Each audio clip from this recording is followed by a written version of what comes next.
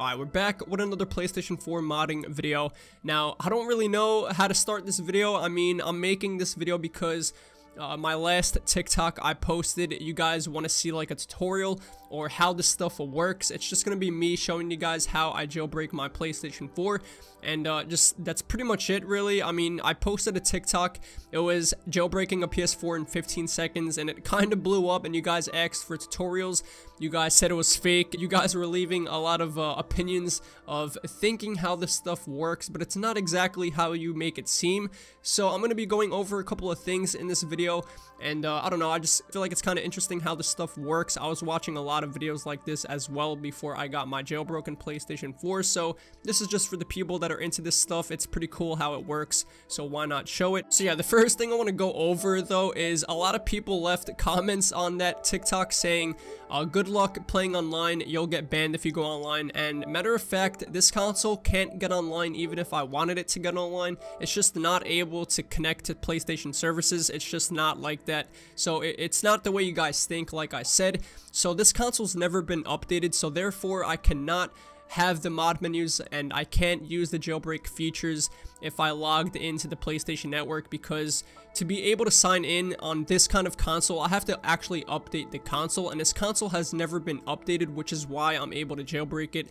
If you guys look on YouTube how to jailbreak a PlayStation 4, everybody who has jailbroken PlayStation 4s, it's a console that's never been updated, so none of us could get online, and it's not really as rare as you guys think it seems. I mean, it's kind of cool to see, but it's not really that rare, trust me. It's just a regular console. Anybody could buy it. I'm not going to say where to buy it, but one thing I will say is don't trust Instagram sellers. I've bought all my jailbroken PlayStation 4s on a certain site, so I'm not going to say the site. It's just, it comes down to doing your own research, so I'm not going to really give too much info on that. It's not illegal to do. It's literally just a cool thing to have if you do have a jailbroken PlayStation 4. It's not just to mod games. It's not to cheat online. Like I said, you can't get online. So the reason why I have this console, I've just been always into jailbreaking. I have every iPhone I had was jailbroken. All my iPads are jailbroken. So it's just something I enjoy doing. It's not illegal.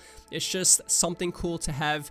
And if you do go online though, you will get banned. But like I was saying, these consoles can't get online, and if you were to get online with these consoles, it's a matter of updating them, so you'll have to update this console, which means you'll lose all the modding features, so you won't get banned anyway if you do get online with these consoles. But the only thing with that is you won't be able to use the mods, obviously, because the console will be updated so you can play online. So which means you can't downgrade to come back to using the jailbreak features, if that makes any sense. This console just can't get online. People think I was able to play online with mine, and it's just not like that. I can't get online. If I do, it's going to cause me to have to update this console, and therefore I'll lose the jailbreak. You cannot downgrade. So just to get that out of the way. But yeah, it's just something cool to have. The reason why I got my jailbroken PlayStation 4 is to install emulators. You could play Super Nintendo games on this. It's so sick to do. It's pretty fun to have, and there's a lot of customization as well.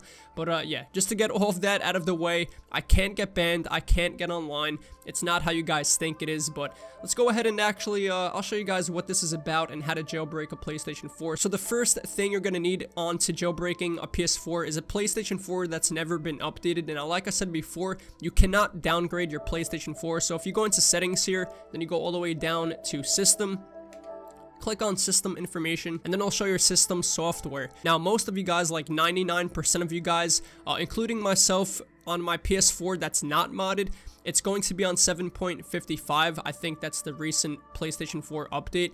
But since this PlayStation 4 is jailbroken and never been updated, it's on 5.05. Like I was saying before, this console has never been updated. So for me, my system software is 5.05. And for you guys, including myself, on my legitimate PlayStation 4, it's 7.55. And we cannot downgrade to be able to jailbreak the console. You just have to find the PlayStation 4 from somebody who's selling one that's never been updated. So there's that. Let's go ahead and back out of here now. So that's pretty much it. That's like the main thing on jailbreaking your PlayStation 4, is having the PlayStation 4 on that specific firmware, 5.05 or lower.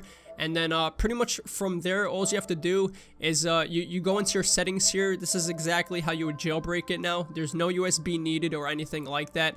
The reason why I had a USB in my last TikTok on jailbreaking my PlayStation 4 was because I had to reinstall my firmware, which is 5.05, because I was stuck in a safe mode boot loop, which was pretty annoying, but thank God I fixed it. So you really don't even need a USB either if you are on a 5.05 PlayStation 4, because all you're going to need to do is go into your network, go into your setup internet connection, then go to use Wi-Fi, and then click on custom, and then it's going to ask for your Wi-Fi password and stuff, so just go ahead and do that. So from here on IP address settings, click on automatic, and then DHCP host name, click do not specify, and then DNS settings, this is where you're going to want to put manual. So from here you can copy these if you guys want. Now like I said, if you guys are on 7.55 and you type in this DNS for primary and secondary, it will not work for you because you're not on that 5.05 PlayStation 4 firmware. So if I were to do this on my legitimate console, it won't work either. But typing the primary and secondary DNS settings in, this is going to allow you to actually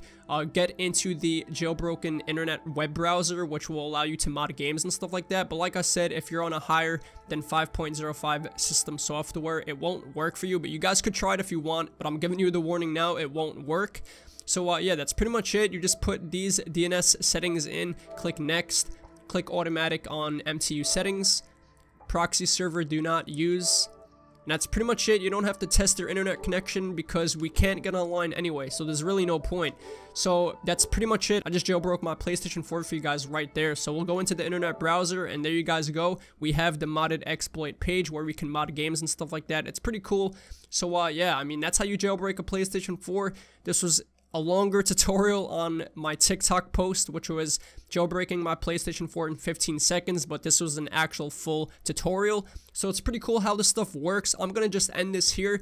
There's nothing else really to it. It's just something cool to have. Like I said, you can't get banned because you can't get online, so it's just as simple as that. It's not how you guys make it seem. So yeah, I mean, I do enjoy making these videos, so hopefully you guys did enjoy this as well. If you guys have any ideas of a type of video like this I should make next, feel free to leave down below. I'll definitely make more videos like this, and I know some people are interested of how this stuff works. I was watching a whole lot of videos like this as well before I got my jailbroken PlayStation 4, but since I've had my own for a while now, I was always able to make these kind of videos, which is cool to make. I have fun making them. So if you guys want to see more videos like this, subscribe to this channel. I would appreciate that. And if you guys have any ideas of things I should post the next, something similar to this video, feel free to leave down below. I'll check it out and maybe do it. But that's pretty much it. If you guys did enjoy this video, please drop a like. I would appreciate it. And yeah, I'll see you guys in the next video. Peace out.